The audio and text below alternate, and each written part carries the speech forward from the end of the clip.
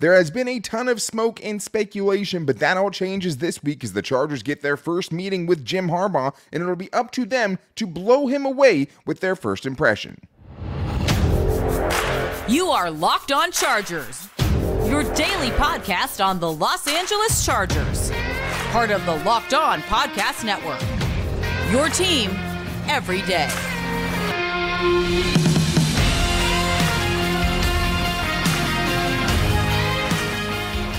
What is up, and welcome into the Locked On Chargers podcast. I'm your host, Daniel Wade, joined as always by my co-host, David Drogemeyer, and we've been covering the Chargers together now for 8 seasons, but this is our 6th year as the host of the Locked On Chargers podcast, bringing you your team every day. Thank you guys, as always, for making us your first listen today, and to make sure you never miss the show, go subscribe or follow for free on the Locked On Chargers YouTube channel, and listen wherever you get your podcast from. David, what do we got today?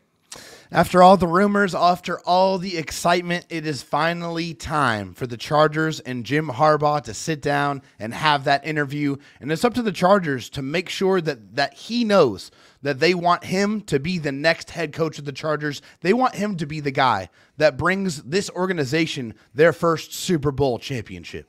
Yeah, he's option number one with no asterisk behind it, right? And another Chargers potential head coach candidate really took a nosedive over the weekend with Dan Quinn's disaster in that game. But I also want to talk about a playoff lesson the Chargers can learn, which is just like, hey, look at Houston. If you get the quarterback right, if you get the head coach right, things can turn around very quickly. But today's episode is brought to you by Game Time. Download the Game Time app, create an account, and use the code LOCKEDON for $20 off your first purchase. David, it's here.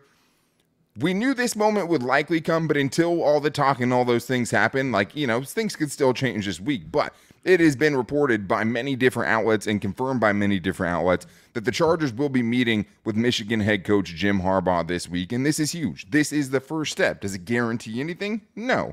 But what it is a realization, right? This is an actualization. This is actually happening. The Chargers will get a chance to give their pitch. Even if they can't sign him, the Chargers have to do whatever they can do, right? Whether it's, a little, hey, this is what the number's going to be. It's right here. As soon as you can officially sign it, let's get some sort of verbal agreement going. But it's up to the Chargers to make that case and sell him before he gets to go potentially talk to other teams.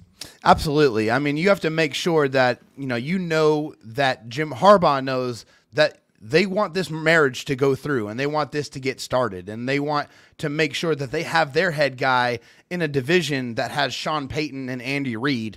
They need their own coach that has the cachet, that has that championship winning mentality and that track record. That's what Jim Harbaugh brings to the table. He's been able to do it at every single level. You need a guy that's going to change the culture, that's going to transform the Chargering way into winning proverbially year after year after year. That's what Jim Harbaugh brings to the table, and the Chargers need to make sure that they get this done as much as possible. Make sure that they speak to him and make sure that they convince him that he's the guy to lead the Chargers into prominence. And it'll be really interesting. We haven't heard anything come out from any of these interviews, but just how it goes, because this is where all the things are going to be, kind of hashed out, as far as I'm sure Jim Harbaugh's camp has made the Chargers aware of what they want as far as the power that he wants in the organization. There's nothing that's come out that said, hey, he wants to be general manager too. But I do think another kind of, side effect or another piece of the fallout from this meeting will be, okay, what if the GM search kind of speeds up because of this, right? After they get to talk to him, after they get to talk with him about specifically which guys he's comfortable with, which guys he has a relationship and works well with, right? How does that kind of get impacted by what happens this week in this meeting? Because the other thing is we saw him interview with the Vikings. We saw him interview with the Broncos. One interview with one NFL team each of the last 2 seasons. I know there was some smoke last year about him in Carolina. I don't think the meeting ever happened. But this is important that they're getting this meeting. And as we see it right now, they're going to get him first, which is good and bad, right? Because, hey, another team, after they're actually allowed to sign him, could go and talk to him and be able to not let him leave the building. The Chargers don't have that option this week. And I've seen a lot of this floating around, so I wanted to just go through it again. The Chargers can't hire Jim Harbaugh this week unless they have another minority in-person interview from a candidate outside of the organization this week. Right? They just did it with Leslie Frazier on Sunday, but to fulfill the Rooney Rule, you have to be able to at least interview in person 2 minority candidates. So they've done one. The Raiders now have been reportedly going after Leslie Frazier to interview for their head coaching position, but it can't happen this week unless they, if Lovie Smith hypothetically were to interview for the Chargers head coaching job, they could hire Jim Harbaugh because they would have fulfilled it. But as of right now, nothing can happen until after the 22nd, when all the other guys like the Patrick Grahams that they've interviewed virtually because they wouldn't be allowed to interview him in person until the 22nd of January. It's not going to get done this week. That's why it's so important that you lay it out there exactly what you want, because other teams still might have an option to interview him at some point. Yeah, I mean, you got to make sure that you satisfy all the requirements of the Rooney Rule, because there are severe penalties if you do not. I mean, I think the Cincinnati Bengals just recently got docked 2 draft picks for violating parts of the Rooney Rule. So that's one of the things the Chargers definitely can't afford to do. I mean, with their cap space and the situation that they're in, they need all their draft picks available to them. And, they just got to make sure that they do things the right way. But yes, the Chargers, Jim Harbaugh finally meeting. Hopefully they can, get this done as much as possible, but things can't officially get done until the 22nd of January. And we'll kind of see how the landscape changes, because the things that have happened even the last couple of weeks, we've never been able to predict, right? Like Nick Saban, Pete Carroll, Bill Belichick, all moving on in a span of 24 hours. Like, that's just not something that we could see coming, right? And I think you've seen another development on the Raiders side of the Jim Harbaugh race, and how much weight this carries is unclear at this point. But when your best player comes out and says, basically, I could request a trade if you don't keep Antonio Pierce, who's the interim head coach right now for the Raiders, in place, and you go with another coach, I could request a trade. David, that is big news, right? Like, he's putting basically an ultimatum out there. He talked about it again later on. Those were reports that were coming out saying, hey, he might request a trade if they don't keep Antonio Pierce. But then he talked about it and put his own words to it, and he said, I have to consider everything. Nothing is off the table. They kind of ran into this with Rich Bisaccia, the guy who famously beat the Chargers in Week 18 in the game that could have been a tie and everyone goes home happy. They decided to move on from Rich Bisaccia, and they went with Josh McDaniels.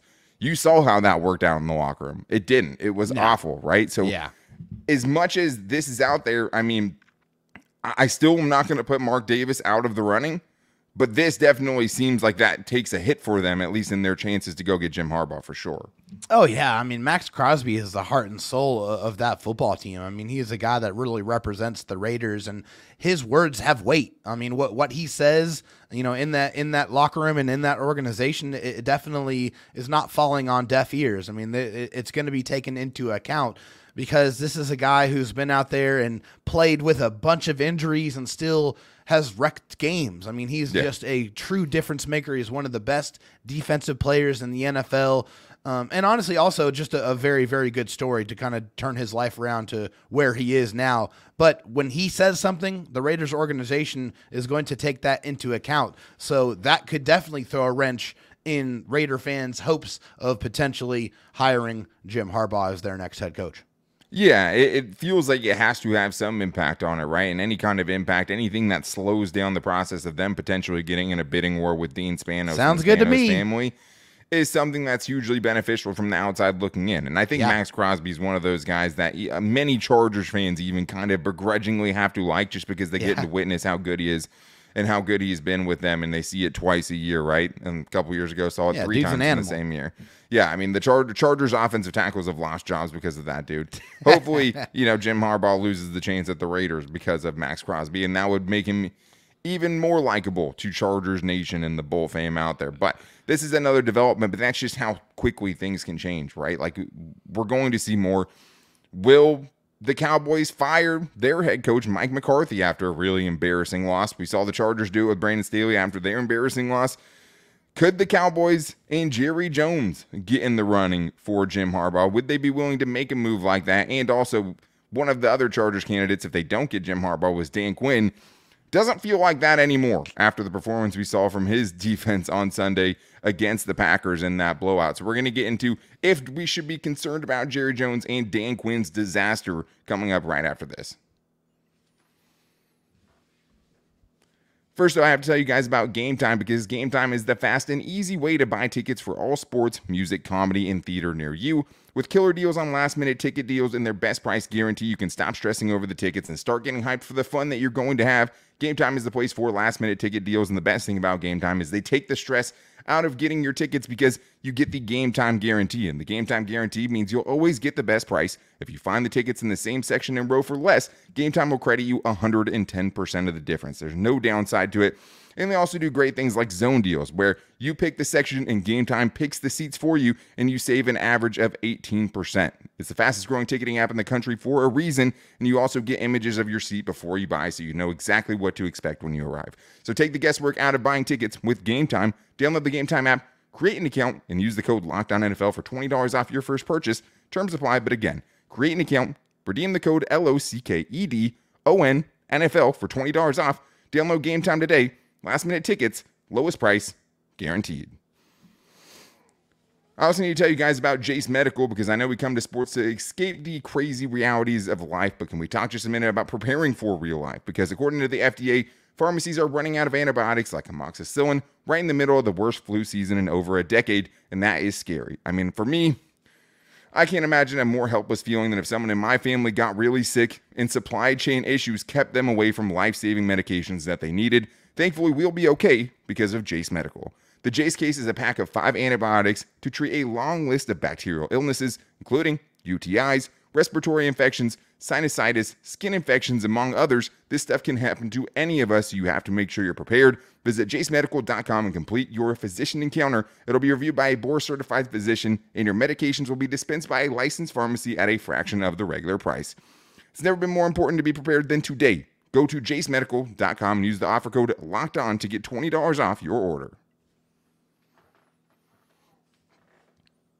All right, David, well, I wanted to talk a little bit more about Jim Harbaugh before we get into some of the things we learned from this playoff weekend, and it's not over. 2 more games today that we could learn some things from. But Jerry Jones is one of those, enigmatic names that you would think definitely could fire Mike McCarthy after the performance. And as you guys are listening to this, Mike McCarthy's head could already be rolling, right? That's just kind of where it's at right now. But I think it's scary to think of more teams like this, especially notable franchises like this, potentially getting into the race for Jim Harbaugh. Because, I mean, we don't want Dean Spanos getting into a bidding war with Mark Davis. You definitely don't want to get into a bidding war with someone like Jerry Jones. Absolutely not. I mean, Jerry Jones is one of the richest owners in the National Football League. His team is one of the richest franchises in the National Football League. Yeah. So resources are really not, an issue for him whatsoever. So if it's about adding zeros to a check, there's not many battles he's going to lose to with any of these other NFL owners. So hopefully Jim Harbaugh doesn't want to work with an owner that notoriously wants to have, a say in personnel decisions, because that is something that Jerry Jones likes to do. He does like to have some of that control. He likes to have his input really kind of be heard and be felt. And hopefully the Chargers don't meddle as much in that situation and they have a leg up in that spot. But if it comes down to dollars, the Chargers definitely can't compete. Hopefully they have their eyes more set on a guy like a Bill Belichick than Jim Harbaugh. I mean, yeah, you have a Bill Belichick. You have a Mike Vrabel, who's another guy they could potentially go after. There's other big names. I mean, there's a Pete Carroll floating around out there. Like, that's the crazy thing here. But I think the nice thing is he usually goes with yes men, right? That's how Jason Garrett keeps a job for 10 years. That's how you end up with someone like Mike McCarthy, who's not going to make a ton of waves, at least from the outside looking in. That's my perception of it. Yeah. The last big name he hired was Bill Parcells, and that was, over 20 years ago. So, long time ago. This would go way out of what Jerry Jones normally does if they were to pursue Jim Harbaugh. Obviously, the money is scary, and I think their situation is scary, right? I mean, that's a team that's ready to win now, a team that's made 3 consecutive playoff trips, plays in a much easier conference than the Chargers do, a much easier division, I would say, overall. I mean, you still have the Commanders and the Giants who aren't really there yet, right? But you do have the Eagles. But still, you don't have the Chiefs. You don't have Patrick Mahomes, obviously. It's scary, but I don't think they match. I don't think the egos match. I don't think the personalities match. But Bill Belichick could be the same thing, right? Is Bill Belichick going to let Jerry Jones have the handle on things? So it's hard to say where they would go. And even if they're going to fire Mike McCarthy, but if it was going to happen, feels like it would happen after that game, as Chargers fans saw with Brandon Staley. But yeah, the defensive coordinator for the Cowboys was Dan Quinn, who was only a couple of weeks ago one of the hottest names in this coaching cycle, right? Like, obviously for him, doesn't help when guys like Mike Vrabel and Bill Belichick and Pete Carroll also enter that same cycle. Not at all. Right? Because it's like those are all defensive coaches that bring the leadership and bring the intangibles and all of those things, know how to build the staff. All of those guys know how to do all of those things. That, Yeah, the 28-3 part of it too. I mean, that he already had that, right? But how did he know he was going to have to go up against other legends, right, and other really quality head coaches? But David, the performance we saw from Dan Quinn's defense on Sunday night, like it felt like, not that we had him high up on our list, right? I mean, we've already talked about kind of our hesitation with Dan Quinn and why 28-3 being one of those things. But like it feels like that was the official kind of dagger in those chances in what we saw on Sunday.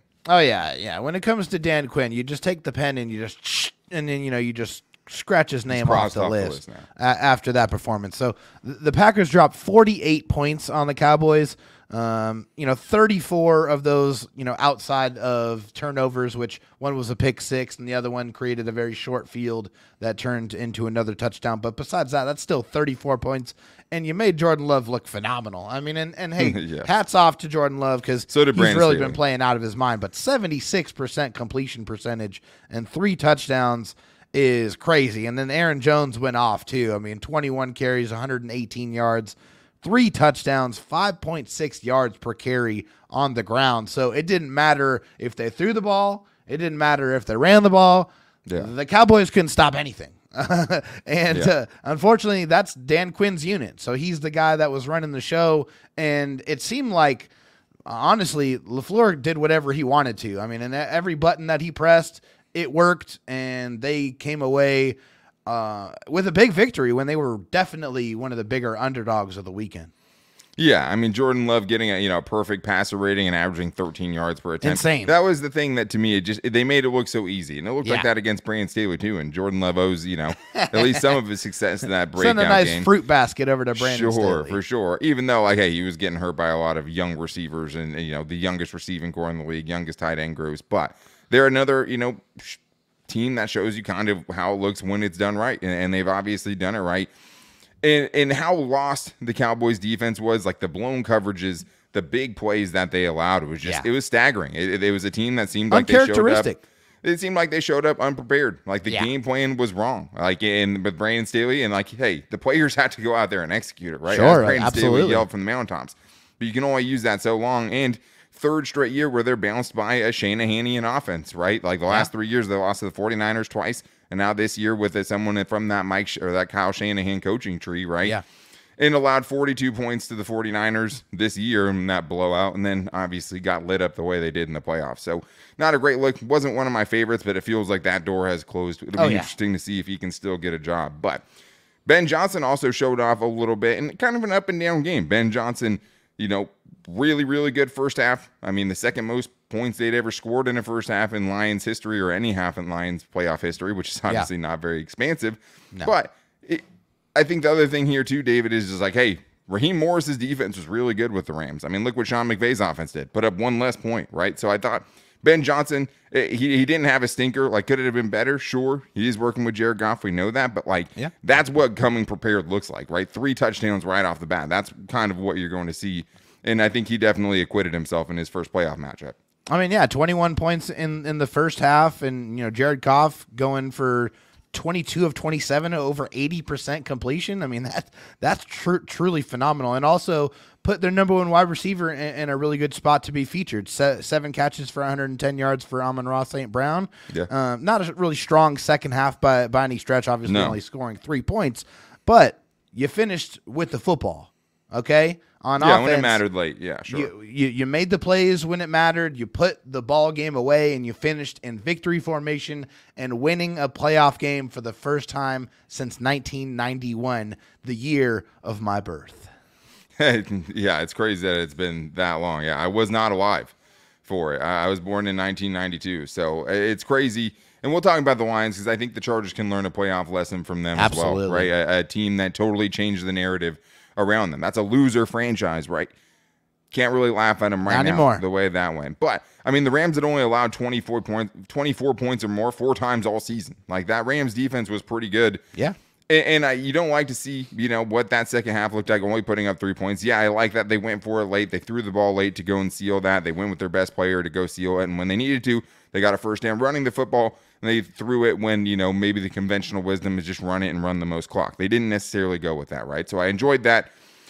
And the great thing is he has another chance. You know what I mean? Like, he has another chance to continue building his resume. And he's still one of the top options. And I think that offense showed that they had the answers, especially early on. You'd like to see some better adjustments. And they won a playoff game. And they won a playoff game, which is obviously something the Chargers couldn't do when they put up 3 points in the second half. But that's another story for another time.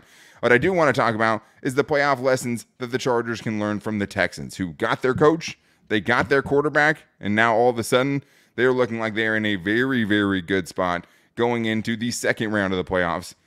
In like that, right? Like, that was not a talented roster. That was not an attractive job this season. And just like that, they're blowing people out in the playoffs. So we're going to talk about that coming up right after. First, though, I do need to tell you guys that the NFL regular season is over, but there's still time to get in on the action right now with FanDuel, America's #1 sportsbook. Right now, guys, FanDuel has one of the best deals I've seen from them. New customers get $150 in bonus bets guaranteed when you place a $5 bet. That's $150 in bonus bets, win or lose. All you have to do, place a $5 bet. You know you're getting $150 in bonus bets, and the app is super easy to use with so many different ways to bet, like live same-game parlays, find bets in the new Explore tab, or you can go make a parlay in the Parlay Hub, the best way to find popular parlays.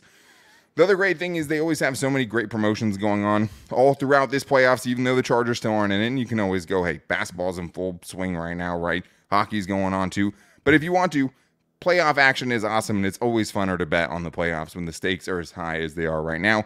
And they always have great things like no sweat games, right, where you basically have no sweat in betting on that game, and you can also get some profit boost tokens. So make sure you guys are checking out the promotions going on at FanDuel. Visit FanDuel.com/lockedon and make your first bet a layup.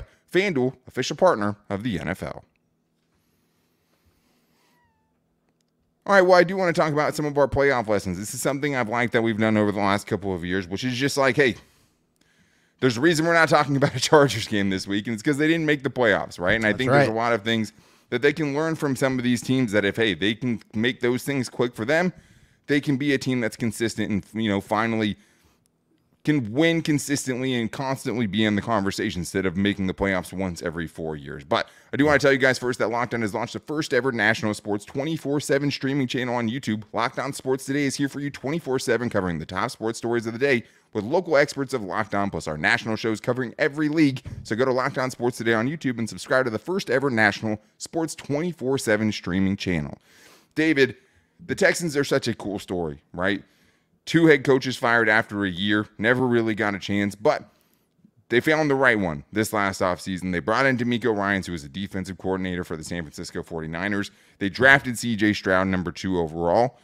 And just like that, not only are they making the playoffs, but they're winning a playoff game. And how long has it been since we saw the Chargers do that? 2018, right? And they've had all these guys here. They've had a quarterback, right, for all of the last 25 years, right? Yeah.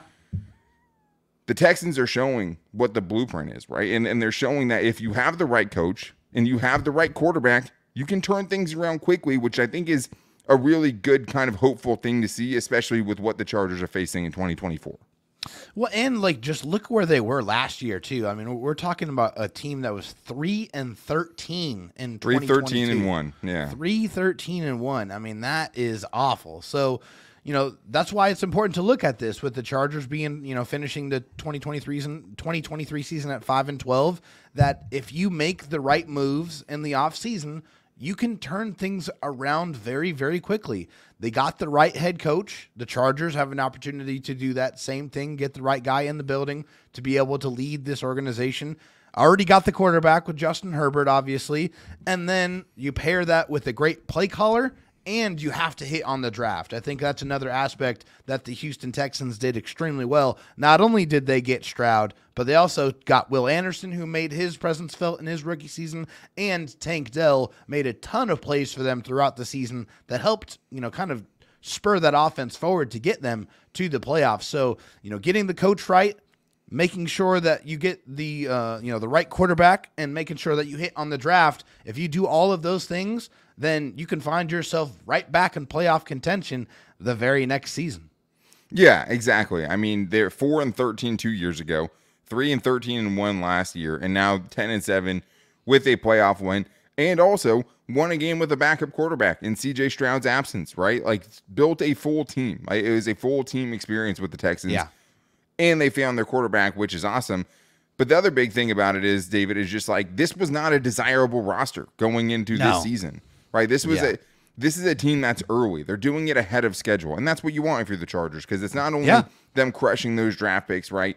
It's also the fact that DeMeco Ryans is in there, and the coaching staff that he's brought together is getting much more out of the guys they already had on their roster. Like, who was Nico Collins last year, right? Like, barely, if you didn't play fantasy football, you probably wouldn't know who Nico Collins was, right? Right. He was a Pro Bowler this year. Like, yeah. They got more out of the roster, and I think if you're looking at the Chargers roster, you say, hey, Jim Harbaugh can get more out of this. The next guy can get more out of this. And I think it also shows, hey, they went with a defensive-minded head coach. There's a lot of defensive-minded head coaches that are available to the Chargers right now, even though you would lean, someone like Jim Harbaugh, who's kind of the best of both worlds. But if you can build the right support staff for your offense, you can be a defensive head coach and still win. Yeah, I mean, that's why, it's really important to pair, not only get the quarterback right, but pair that quarterback with the right play caller. So that's why Bobby Slowick, the offensive coordinator for the Texans, is getting a bunch of head coaching, buzz around the league, because he has been able to take a rookie quarterback and turn him into a playoff quarterback with a playoff win. So now they're advancing forward. And, it's been one of those, experiences when you watch the Texans offense that they create these big plays that are wide open. Like they scheme them open. And so I think that's one of the things we were hoping that we were going to see with Kellen Moore. I think for one reason or another, whether it was protection breakdowns or the lack of running game, we didn't see it too much. And we wanted to see more of it. But if you have the right play caller and you match that with the quarterback, then you can see the fireworks come out like CJ Stroud had in his rookie season. Let's not all forget what Justin Herbert did in his rookie season too. Obviously, it's in the record books if you haven't seen it. But I don't think we've seen the most out of Justin Herbert yet. So finding the right coordinator to pair with Justin Herbert is still of paramount importance. Yeah, and the thing for them will be, can they sustain it, right? What happens if Bobby Slowick goes and gets a head coaching job this cycle, right? Like, can they keep it going? Can they keep that same offensive foundation around CJ Stroud? Because that is one of the downsides of having a defensive head coach is, hey, you could have to cycle through offensive coordinators. But if you have that foundation and you can put different guys in to put their own twist on it, it can still work. And I think that's a good lesson for the Chargers. I also think the Lions are a great example of a team that turned it around pretty quickly. And not just turned it around pretty quickly, but changed the narrative around a loser franchise known for losing, known for making players like Barry Sanders and Megatron retire, right? Yeah. They changed that on Sunday night in a big way. I mean, 3-13 in 2021, 9-8 in 2022, 12-5 in 2023. Progressively getting much better. And a division win. And a division, and the other thing is, too, is just like they made it work without an elite quarterback. It was a full team effort. Dan Campbell's not a schematic mastermind by any means, but he built a great offensive staff around him. He's a leader of men, brought the team physicality and all of those things. And just like that, they have changed the narrative around their loser franchise. Yeah, and one of the biggest ways that they did it was, you got to give hats off to the general manager, because they've drafted exceptionally well the last several seasons. This is from Josh Norris on X. 2021, Penei Sewell, Amon-Ra St. Brown, Aleem McNeil, just to name a few. 2022, Aiden Hutchinson, Josh Pascal, Kirby Joseph. 2023, Jahmyr Gibbs, Sam Laporta, Brian Branch, Jack Campbell. All guys in the last 3 drafts that have made big impacts on the Lions and turning them around from a loser franchise to a franchise that has won a playoff game and is looking for more in the playoffs and looking for a championship still. Yeah, and it's so cool because I think Chargers fans can relate with Lions fans. Like, if you think you've had it hard, the Lions have definitely had it tougher. You know what I mean? Yeah. That's their first playoff win in over 30 years, whereas the Chargers, you go back to 2018, even though, feels like a very, very long time. For them, in reality, it's been 3 decades of futility.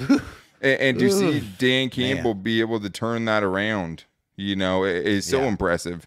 And the job that he's done with the Lions has just been so impressive over these last few years, where it's like, hey, you see that line. You see these teams and these franchises turning things around. And if there's one thing we know about the Chargers, it's changing the culture, getting away from the charging, and finding someone with broad enough shoulders to right this ship, because it's going to be tough. And there's a long, long list of disasters the Chargers have faced to get to where we are now. And Chargers fans, all we hope, right?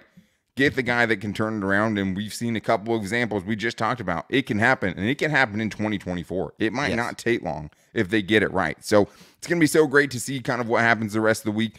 And you talked about general managers, who they pick for that, and who is going to be hitting on draft picks, which they will absolutely have to crush in 2024 if they want to keep this team competitive, is going to be so important. And tomorrow we're going to be talking about the guys, not just that they're linked to, right? Guys that are linked to Jim Harbaugh, guys they have interviews scheduled with or have already interviewed, so many guys to talk about, and the favorites in the clubhouse at this point. So make sure you guys are here for that by following us wherever you get your podcast from. Make sure you subscribe to the Locked On Chargers YouTube channel as well. You can listen wherever you get your podcast from. And just because you watch on YouTube doesn't mean you can't subscribe to the podcast as well. You can do all of those things. And you can also find the show every day on our social media. You can find me on Twitter at Dan Talk Sports, David at DroTalkSD, and the show's page at Locked On LAC. You can also find us on Instagram at Locked On Chargers and our Locked On Chargers Facebook page. If you guys want to call in and get your voicemail in for the next fan mail show, call into 323-524-7924. But we'll be getting into this Chargers general manager search tomorrow, guys, so make sure you guys are here for that. But until then, take it easy and go Bolts.